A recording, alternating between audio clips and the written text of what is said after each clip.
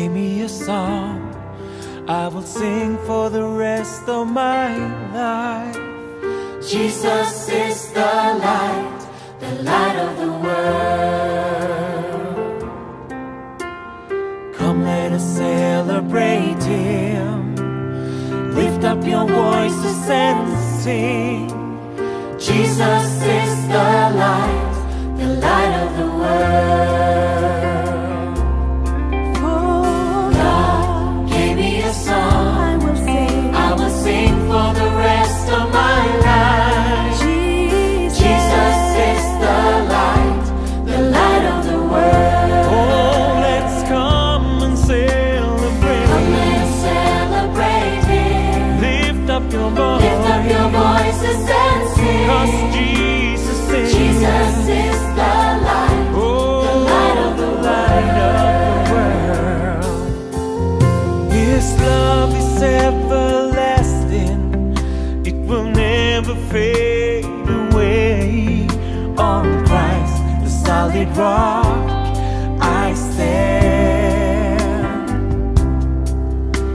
With darkness all around me, when no one else could find me, He came my way and turned my night to day.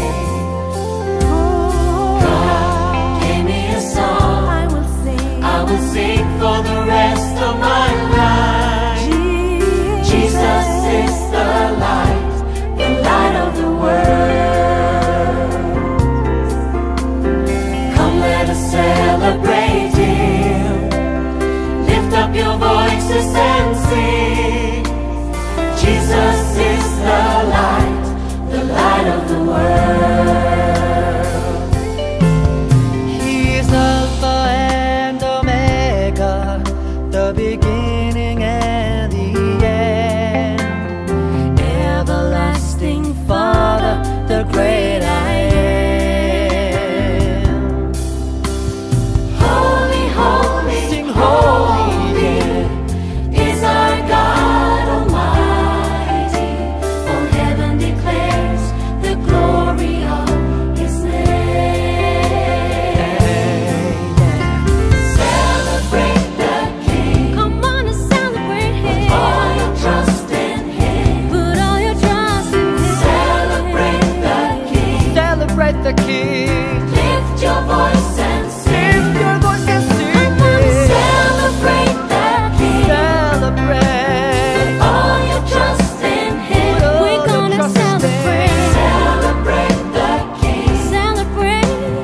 Lift your voice and sing. Give me a song I will sing for the rest of my life. Jesus is the light of the world. God Gave me a song I will sing. I will sing for the rest of my life. Yes, I will. Jesus is the light of the world. Come and celebrate Him. Lift up your voices and Lift up your voices and sing. 'Cause Jesus is the light of the world. Everybody sing, Give me a song I will sing for the rest of my life. oh yeah. Jesus is the light of the world. Celebrate Him. Lift up your voices and sing. Jesus is the light of the world. God gave me a song I will sing for the rest of my life. Jesus is the light of the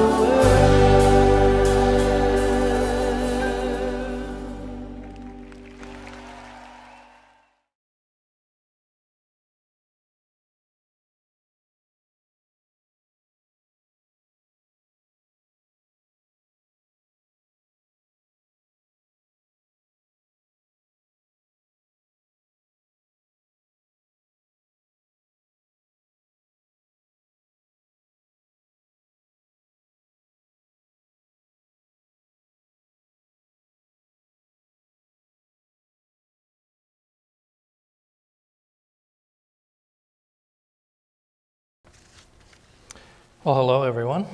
And let me add my voice to Daryl's welcome already for this morning. It's nice to see all the faces here, and for you out in virtual land, thank you for being here. I hope the message is something that when you're done, maybe there's one or two things that you can take away to help be maybe just a slightly more positive person than you were when you came in. I want to ask a question, though, before we get started. Does the world seem like it's becoming more of a negative environment, that we're getting more negative news, negative headlines, negative everything than perhaps 5 or 10 years ago? It's a rhetorical question. I don't expect anyone to jump out there and give me your answer. But to me, it seemed that way, and I don't like to just assume that I'm right. I like to try to get some type of support or backing. And if you look here on the screen, this chart that comes from Big Think, and it's referenced down in the corner. You can't see it very well, but it's from a 2022 study and a reference page that was done. And it's looking at news and news headlines, and that's what it's talking about. And I know it's hard to see, and there'll be people joining us virtually that are just listening, and you won't be able to see it. So let me just read the heading above it as support for what I'm talking about. It says, an increase of 104% in the prevalence of headlines denoting anger since the year 2000 is apparent, the researchers reported. There are substantial increases in the prevalence of headlines denoting fear by 150%, disgust up 29%, and sadness, promoting sadness in the world and in those issues, 54%. So are we living in a world that promotes negativity, that's easy for us to find, that's easy for us to, just going out to our headline news, we can see that, right? So what do we do about it, and why is that? Is there some nefarious plot out there where people are just business people and what have you, are just trying to promote the darkness, make us sad, make us depressed? Well, the answer is not really. If you look back through time, and maybe you go back 5 to 10 years, now there's been technology where we can track what people are looking at. So if you go out online and you click on a link, there's people who can track you and know what you're clicking on. So if you start on a big page and then you go down and you start clicking through those, they can see the links, they can see it. And what they've learned from some of those studies is that the headlines that reveal negative and emotional headlines attract more clicks than those that have positive or neutral headlines, right? So what are they doing? They're giving the people what they want. This is what we're clicking on, this is what we're opting to, not necessarily saying you here, but the world and people in general is what they're looking for, so they're giving it to them. And what is that giving us? Well, I wrote down here, as a result, we experience stress-causing, outrage-inducing, fear-evoking media status quo, right? So we've got some challenges. But what about some of the alternative news sources that are out there? National Public Radio as an example. So I was just curious, is it really supported? So I went out to their webpage just as one to look at. Pulled up the first 4 headings just to see how much of it was kind of negative, sad, those types of things. And if you look on here, the number 1 in bold, taking the biggest part of the page, University of Idaho demolishes off-campus housing where 4 students were killed. Next one down, 5 people die in an air ambulance crash in western Nevada. Go up to the top, we start talking about blizzards and floods going on. And the next one, depending on how you spin it and look at it, is that negative or not? It's talking about the FDA finally releasing some home studies for COVID-19 and the flu, right? So at least 3 of the 4 there, or 75% of the top messages that we get when we go out there, are talking about things that are, I would call, on the negative side. Now, is it wrong to understand about the weather and what's coming? Absolutely not. I'm not saying that. But when you start putting it all together, what is the message? What is the thought process? If our mind takes this, brings it in, runs it through our cognitive processes, what are we actually building in? Because kind of like that old expression is, you are what you eat. Well, you also are what you think and what you digest mentally and physically. What you take in, what you do, what you don't do, also brings out who you are as a person. So I thought it would be interesting to look and see what the biblical perspectives are. So there are other verses out there, other books, other chapters, obviously, that you could go to, but I chose 3. And again, to help those that may not be able to see this, It's John 16:33. It says, "In this world you will have tribulation." So the very first part is, it's not like you might have, there could be potential. No, it says you will have. So don't freak out if something, comes along and it's you might mark it as tribulation. Take heart, I have overcome the world. So our Creator, the side that we're on, is the winning side. He's already won.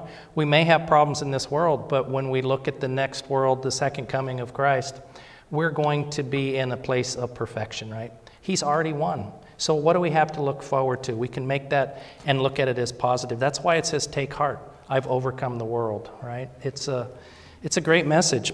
Romans 8:28, we know that for those who love God, all things, not some things, but all things, work together for good for those who are called according to his purpose. So if we are working on our calling and we are striving to serve his purpose and his goals, who's going to help us? Well, the King of the universe. And in Proverbs 3:5-6 was the third one that I chose. And it says, trust in the Lord with all your heart and do not lean on your own understandings. In all your ways acknowledge him and he will make straight your path. So I want to pause there because I have heard some people make comments and talk to different folks that seem to think that if you go through and get college education, if you learn and you grow and you develop yourself, not saying, it could be trade school, it doesn't have to be a college, it could be just work experience, but if you're growing in your education, somehow you're usurping God's will for you because you're doing your stuff, you're going to be learning and growing and you'll be looking at things from perhaps your understanding. I don't believe that's what this message is saying. I don't believe that's what this verse is talking about. I don't think it's a discouragement. I think what it's really saying to us is when you have an understanding and God reveals something to you and they're in conflict, don't choose to follow your own understanding. Follow the Word of God. Follow the biblical principles. Follow the lead of the Holy Spirit. So don't lean on your own understanding. Don't if there's two options, one is God's telling us to do something or not do something, we say, I don't think that's such a bad thing. I'm going to do it anyway. Bad choice. We're leaning on our own understandings, right? So biblical perspectives, pretty straightforward. We're going to have tribulation. God is with us and working for us, and he will give us the understanding and the words that we need to be able to move forward in struggles and challenges that we might face, and positive things we'll face. It doesn't always have to be struggles. You heard the scripture in Philippians. Have this attitude in yourself, which was also in Christ Jesus. Now, I don't know about you, but that's the words sound easy, but the living up to that, wow. Have this attitude in yourself, which was also in Christ Jesus. That's a big ask. That's huge. I don't know about you, but you could probably ask Penny. She could tell you that my attitude sometimes is very far away from the attitude of Jesus when it comes to things. I'm a work in progress, as they say, and I truly believe that I am getting better, but I still have a lot of room to grow. So we're told that the Lord is our provider. He's our sustainer, right? He will take care of us. Well, I think this also applies to our attitude. So how do we go about this? So starting back on kind of some general principles, and then I'm going to work towards 6 principles that I want to talk through as I wrap this up. But in a general standpoint, what are we talking about? Well, the Bible contains examples of the Lord Jesus Christ's life and provides instructions and commandments to his followers. So where can we go for instruction? Where can we go for guidance? Where can we go? Well, to the Word.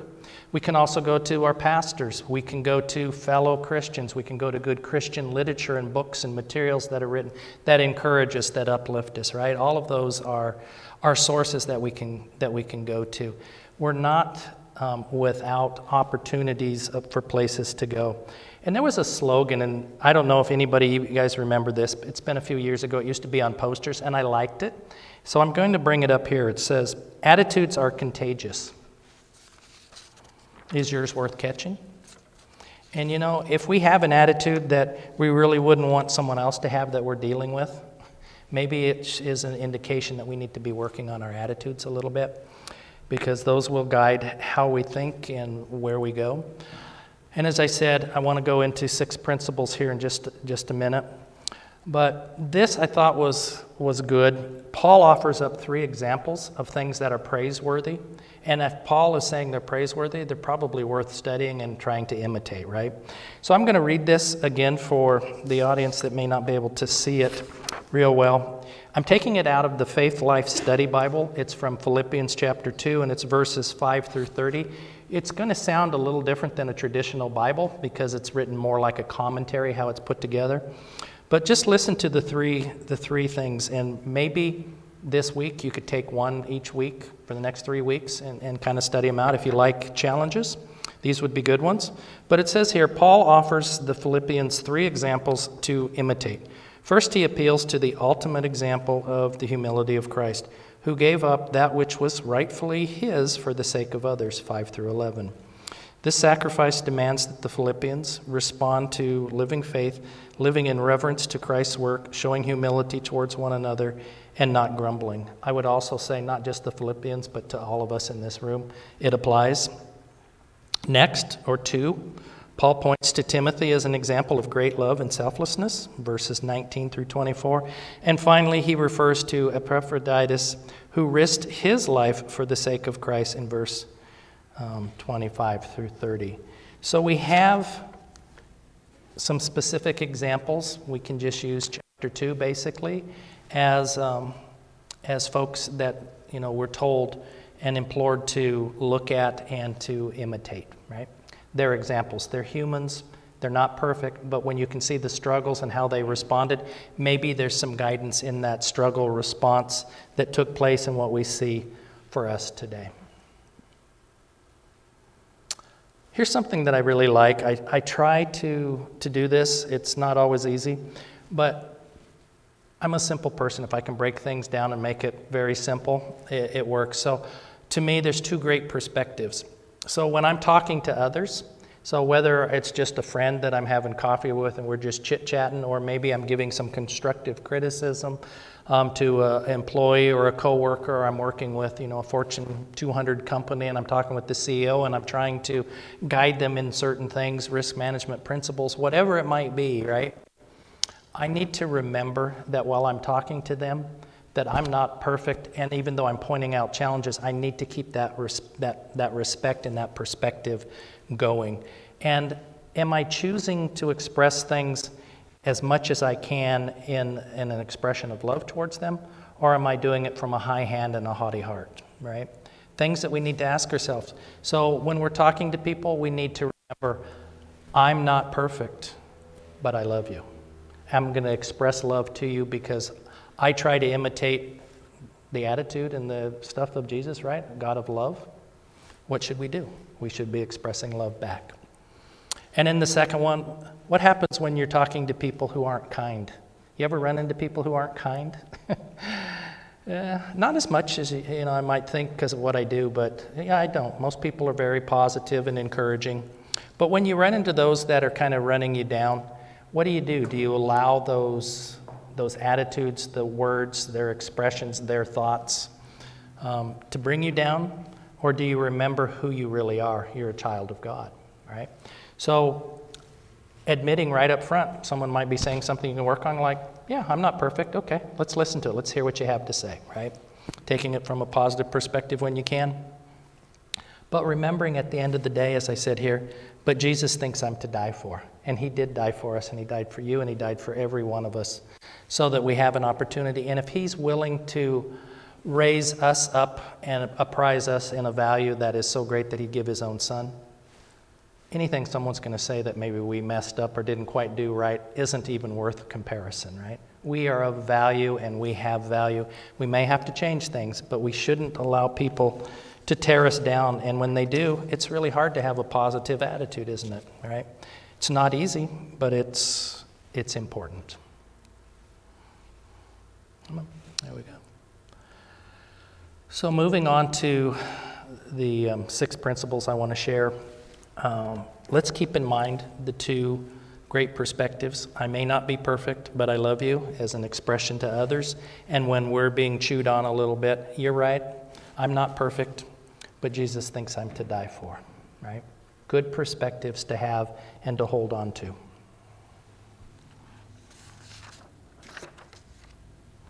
All right. The first one, and then at the end I will summarize these. If anybody's taking notes or wants to have them all together, I'll bring them all back together at the very end. But number one, think positive thoughts. Philippians 4:8, things that are true, honorable, pure, of good repute, excellence, anything praiseworthy, dwell on these things. What is interesting, and I think I want to make sure I call out, is why I bolded the last 4 words. The word there is a directive. It's a commandment. So dwell on these things isn't one of those things where you can go, yeah, it's a good suggestion. I think I'll contemplate it. No, that word is actually a directive. It is not a suggestion, and it comes from, if you're familiar with the resource Lonida, it's the domains of words and where things come from. If you look it up, it's really a psychological facility. What it's saying is your mind should be full of this, and it should dwell on it consistently. These are the thoughts that you should have, and then you go back up in the source and you see what they're referring to. It's truth, honorableness, pureness, rightness, love, good repute, excellence, etc., right? So when you see that and you contemplate it, remember that dwell on these things is not a suggestion. It's just as much a commandment as the 10 Commandments are, right? We are told to do this. So how do we go about it? So I put on here the right way. I don't want anybody to think that I'm schmug and I know the only right way to do this. This is just, in my mind, a right way that things could be applied, and I'm going to do this through all of them. So how do we do it? Well, to me, if you choose to find the positives by choosing to replace the negative thoughts, and notice the word choosing, to replace the negative thoughts with positives, and look for the half full glass, not the half empty glass, we can get there. There's many things in the creation that the good Lord gave us that are beautiful, that can bring positive thoughts and ideas, and we're all a little different. For me, one thing that I always enjoyed when I was growing up, I grew up in Washington State, and I lived in an area where during the winter months, migratory fowl came in the thousands. We might have 200, 300,000 ducks in the valley and 100,000 geese, right? And they're flying all over, and it's cool to see. But they fly in V's, and I think everyone here probably knows that, but they'll fly in a V formation. And if you watch them coming in, what we used to call the northerns, right? They were coming in from the north. It was where they were going to hang out for the winter. They would be in the V formations. And you see that, and they're flying along. And then if you watch long enough, every now and again, you'll see one where the front bird drops out, right? Doesn't fall to the ground, just drops out, and it swings back behind the other birds. Why does it do that? Well, it's tired. It needs a break, right? And why do they fly in V's? Because it's a way of conserving energy for their long flights when they're coming in. So kind of if you think of it like a bicyclist, and the one behind them is drafting, they got their front tire on the rear tire of the other one, and they're drafting them, they're taking that extra energy. That's what they're doing. And the birds are employing something that's phenomenal. But where does that come from? Where does it come from? Well, that's instinct that's put into them from their creator. So if you're looking up there, you can look up and you can go, how cool is that? Our God even thinks about how to help the birds fly long distance, right? Cool stuff, cool stuff. Or here in Arizona, we have gorgeous sunrises and sunsets. If you can just sit out there and contemplate and see it and watch it and see the beauty that's involved with it, it's a gift. So we can choose to see half-empty glasses. We can find the negative that's going on, and we can talk about it and try to spread it, or we can look for the positives. Here's a website that I have used for years. It's www.goodnewsnetwork.org. It is just what it says. It's good news. It's a network of good news, but it's good, solid information that you might want to look at. So when you get hankering for a little bit of news or what's going on, but you don't really want to go to some of the negative sources, have yourself a few positive sources that you can go to immediately. This happens to be one. So what does this first one say? Conservative zoos have powerful potential to reverse extinction, studies show. See that cute little young guy right there? He was dead. The doctor stayed with him for 3 hours doing CPR, and his life came back to him. So that young man right there was dead for 3 hours, and they brought him back. That's what that's saying is. You can look at letters, news, sports events, things from our galaxy, all sorts of different interesting news. Now, if you just go out and you sign up for it, you get these little clips. That's what I do, is they're just little microbursts. Or you can sign up for the whole website, and there's a sign up and a process for it. You can get it now. But have something like this. Have something that's available when you want to have positive places to go. You need a little bit of recharging. Something cool like that is helpful. Number 2, look for positive messages. Isaiah 22:14 tells us, "But the Lord of hosts reveals himself to me." You mean God actually shows himself? He actually helps us? Yeah, if you're looking, you will see him revealing himself to you in many different ways. Some people believe that God created the world, created people, and then just went, you figure it out, and walked away, right? I know of one person very, very, very dear and close to me who really honestly believes that God's just apathetic. He created the world, he created us all, put us out there and said, you guys figure it out. I'm taking off. Well, here I would argue saying the Bible tells us that no, he actually reveals himself and he shows us. So what are some of the right ways again? Not the only ways, just some right ways. Well, we need to hear from and heed what the Lord is revealing to us. What are some ways we can do that? Well, some I've already talked about. But in here today, just listening to a message that we're talking, that's a place to see how God's revealing himself. Other sermons, biblical studies, your own self-studies, sitting down with another Christian and having a cup of coffee or whatever it is you like, just enjoying some time and sharing good books that are out there that are encouraging. There's all sorts of ways to do this, but we need to hear. So that's the first thing. You can't heed unless you're hearing. So you need to put yourself out to be able to do the studies and to be listening and to fellowship and do all those things so that you can hear it, so that the next step is you can heed it. We must attempt to consistently apply what the Lord is revealing. That's where I'm bad at. Sometimes when new messages come along, things come through, I'm great at adopting it, but then it kind of peters out and they go away, right? It's that consistency sometimes that's there. And if I choose a wrong choice and it wins out, what do? Do we just give up and go, yeah, I'm a loser? No. It's time to repent and move on, right? It's time to choose to change what you did and acknowledge it as something that you shouldn't have done and just move on. You can't live in the past. I love this. This came off of Google, and I just thought it was a pretty cool way of kind of showing some different mindsets that are good to hold. These are things that perhaps in prayer and in our studies we can ask God to help us see and do more.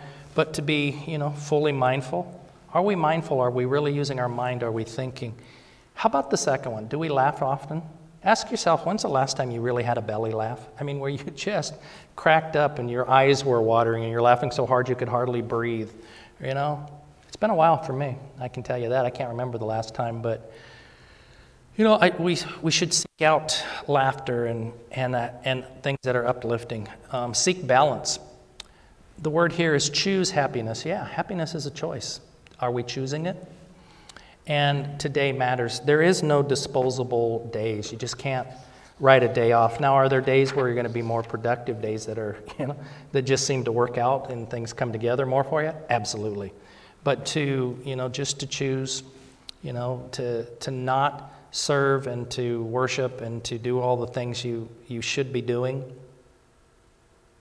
isn't good, because today does really matter. But what happens to us? Well, I think sometimes what happens to us is this. The devil's been a defeated foe, but we treat him and allow him to respond to us as though he was victorious, right? He can whisper in your ear and hey, you did it again. You think God's going to forgive you? This is the 12th time. Come on, I'm counting. This is 12. You said 11 times ago you weren't going to do that. Now you're at 12. What we need to do is, metaphorically, if you will, just kind of reach up with your finger and flick him away and go, you know what? The loser here is you. You've already lost. I'm the winner. I'm a part of the winning team. And just flick them away and not to allow that. And put your mind back on biblical promises. I always encourage, there's little books out there that are just called that, Biblical Promises, and they're nothing more than promises. to have one of those in your shirt pocket, purse, whatever it is, so that you can go and look at the promises, be reminded of what it is that we are promised. Because if he promises it, it's a given that it's going to happen. Right? We may have to do something to engage it, but if we do and we follow, we will win. Point 3, positive sights. Hebrews 12:2, fix your eyes on Jesus, the author and perfecter of faith, who for the joy set before him endured the cross, despising the shame, and sat down at the right hand of God. So, again, some right ways. Again, we shouldn't be looking at people, anyone out there, as disposable people. They're just disposable. They're the trash of our society, right? Why? Because each and every one of those that you may, or someone might say that about, have God's image. They're bearers of God's image. And we need to at least hold the respect that God created them in his image, and they have opportunities as well, right? So, right ways is to see people as God sees them. And the second one is to remember that really, what is our place? We are ambassadors. That's what we are here for. We're ambassadors to the kingdom while we live in the earth. So we have to earn money here. We have to feed. We have to take care of our family. We have to have shelter. We have to have clothes. We have to do all of those things. But what should really be driving us is the fact that we are the ambassadors. We are bringing that kingdom. We are representing that kingdom to those that see us, to those that hear us, to those that ask questions of us, right? We need to move forward in service as ambassadors. Speak positive words. This one's kind of cool. Sing to him, sing praises to him, speak of all his wonders, Psalms 105, verse 2. And I would ask you, what is your elevator speech? Do you have elevator speeches? And maybe I add back up one more step further and say, do you know what an elevator speech is? Well, you may have a definition, I have a definition. Let me share what I'm referring to here. If I'm talking about an elevator speech, I'm talking about being able to give a short, concise response to questions that are asked. We can't know everything about everyone and all theology, and I'm not talking about, long dissertations. An elevator speech, in essence, is if you walk onto an elevator with another person and the doors close, and I don't know how many floors it is, I'm just going to say 10 floors, and you're going up 10 floors and then the doors open again. The amount of time you have between when the doors closed and when the doors opened is the length of an elevator speech. So what if someone comes up to you, and these are rhetorical, nobody needs to answer, but if they asked you, why do you believe in God? Do you have an elevator speech, something quick that you can say why? It's not a whole long dissertation. It's not someone else's explanation why they believe it. It's for the faith that is within you, right? Can you give an expression of the faith that is within you to someone who asks in a quote-unquote elevator speech? Or they know you go to church, so they might ask you, why do you go to church? Why do you go? What's the purpose of it? Couldn't you just stay home and, kick back and enjoy? Why do you go to church? What's the answer? Oh, I don't know. What are you going to say? And then this one, especially for those, and if Leland was here, I think his head would be nodding because of his love for apologetics. But what if someone came up to you and says, doesn't evil prove that God either doesn't care or doesn't exist? How would you answer that? That's a very challenging question, and I like apologetics as well. And many books always have that question somehow worded in there differently to try to give answers, because that's one of the big things. People say, well, how can there be a God who has all power, all knowledge, all everything, and yet there's evil? Or maybe something just cool happens and you go, man, God's great. That is so cool. And someone's standing next to you going, oh yeah, why?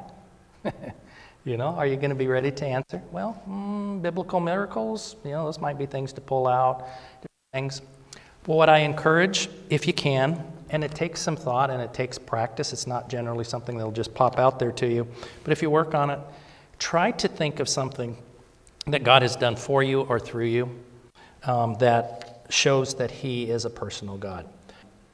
I had ulcerative colitis when I was in my mid-20s. And for those who don't know what that is, that's an ulceration in your large intestine.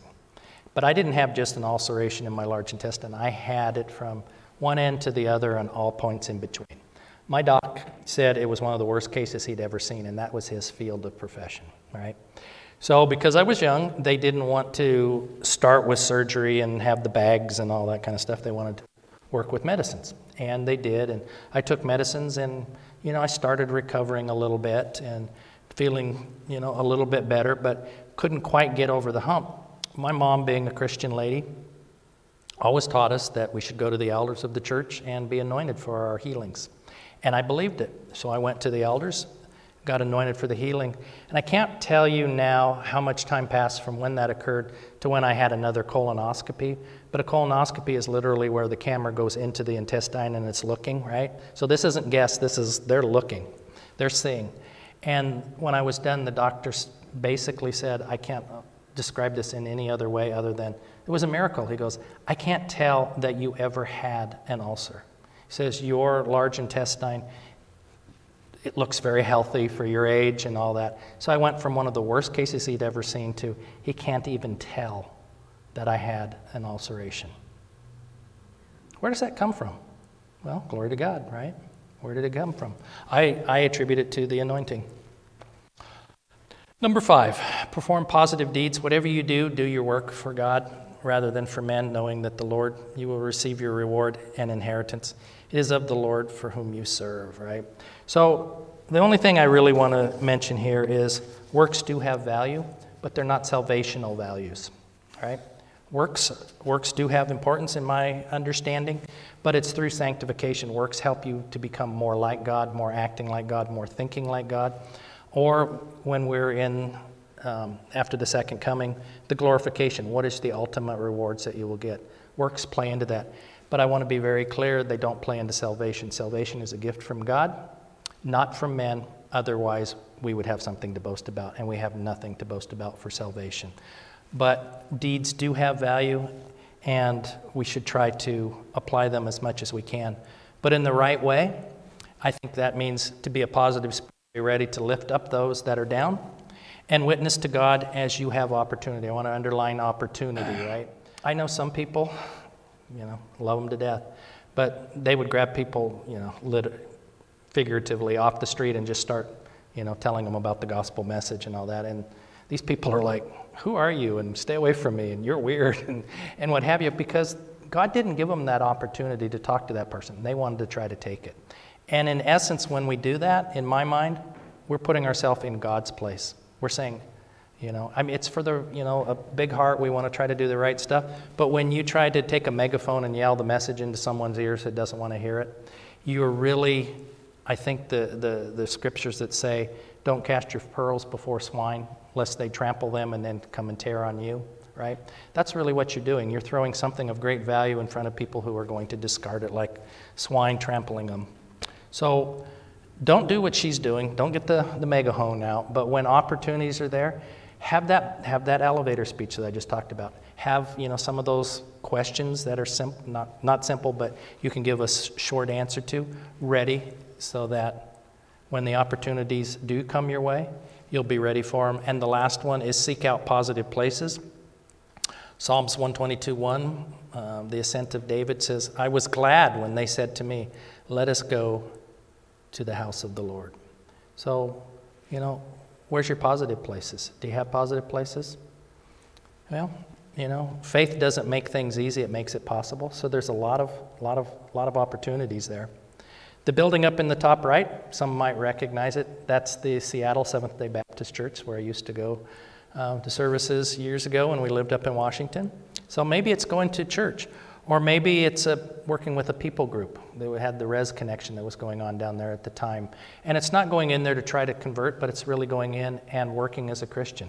Doing your work before the others to God so that they can see it, and maybe you'll get questions. Maybe there'll be opportunities that come up to witness, right? And many times it can be just a private little place where you're off on your own, and it's an opportunity just to think and clear your heads. So in summary, what did I share? Well, this is pretty much what I shared. Think positive thoughts. Listen to positive messages. Seek positive sights. Speak positive words. Perform positive deeds. And attend positive places. Thank you.